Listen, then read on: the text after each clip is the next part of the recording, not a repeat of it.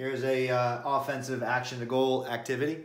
Very simple, just to create shots as well as have our counter pressing element to it. So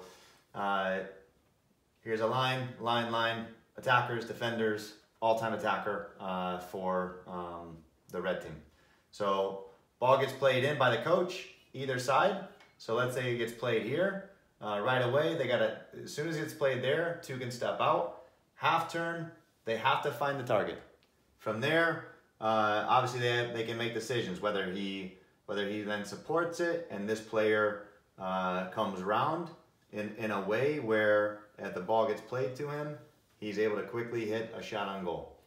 So basically 3v2 in the attack. Now, if they get to this situation and the defender closes him down and he's able to win the ball, the defenders look to play out to the target. So immediately we have to counter press, take away the goal, down press to win the ball back. We win the ball back again, we can find a way to open up the goal. Okay, second part of that is, let's go back to the beginning again where we have our 9. So let's say again we play the ball in, gets on the half turn, finds a 9, these two come out, he supports it, he comes around. Let's say we're able to get a shot off and the goalkeeper is able to make the save. Right away, the goalkeeper has 2 seconds to distribute the ball. So 1, 2.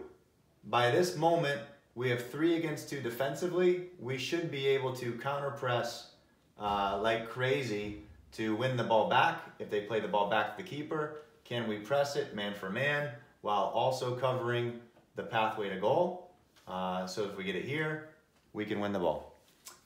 When the ball's dead, he'll start again. We'll go back to the end of the line, 2 news, back to the end of the line, 9 comes back, and again we step in and we play it. Half turn or rounded pass, first time in, and we start our attacks.